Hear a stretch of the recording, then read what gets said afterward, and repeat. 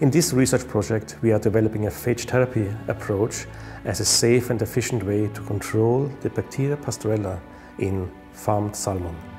Pasteurella is a bacteria that causes pasteurellose in Atlantic salmon. It causes infections in various organs. It makes boils and fistulas and causes the fish to get sepsis and die.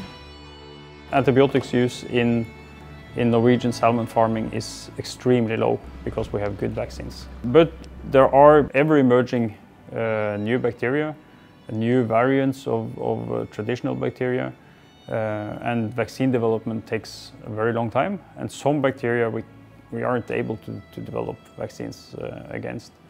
So there is a desperate need really for alternatives to the vaccination strategy, because the use of antibiotics is not acceptable.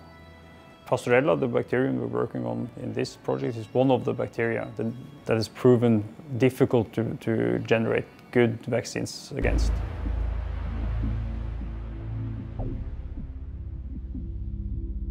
Pasteurella was first described about 20 years ago in Scotland, and our role in this project is to look at the epidemiology of the bacterium whilst we're looking for phages which attack the bacterium. Phages are essentially bacterial killing machines, and they're absolutely everywhere. So for example, in this pot there are about 100 million bacteriophages.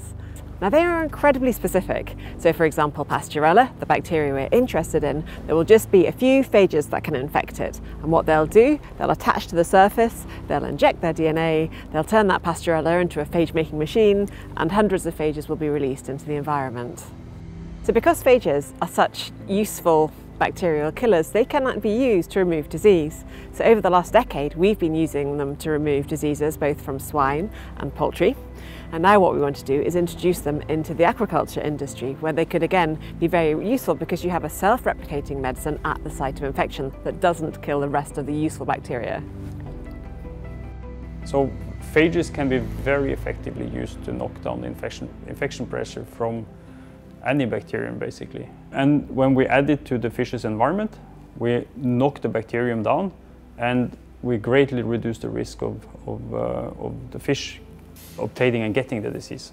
In 2018, we launched our first phage-based product for use in aquaculture in Norway. And I think we were the first in the world to launch a phage product against this pathogen that causes disease in fish.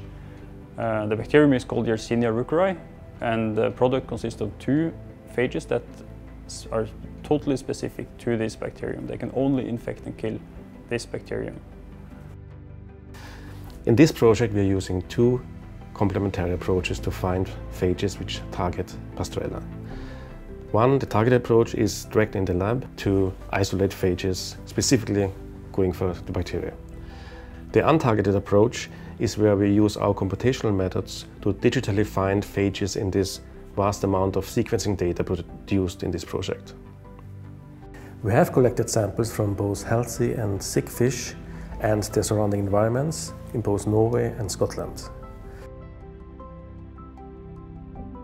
So here at the molecular laboratory in Copenhagen, we receive tissue samples from the salmon from the different farms, and then we extract the DNA from both the bacteria and also the phages that might be associated with the bacteria. And once we have this DNA, we send it to our sequencing machines to generate large amounts of DNA sequence data to be analyzed.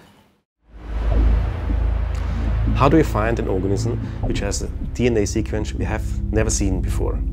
We're using artificial intelligence, where we create a catalog of features which together helps us to distinguish between phage-like DNA sequences and bacterial sequences.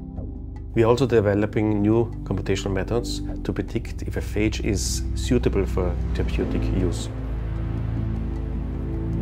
So what we're doing in our lab is actually trying to bring these phages into life.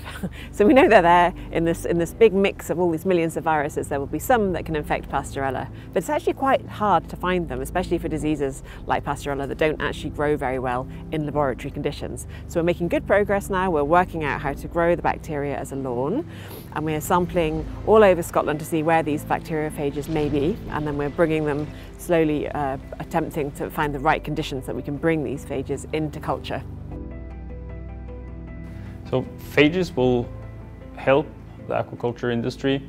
It will generate jobs along the coast, and at the same time we're doing important work towards solving the antibiotic resistance crisis. I think using phages to prevent outbreaks of Pasteurella is a good idea, and I hope it works.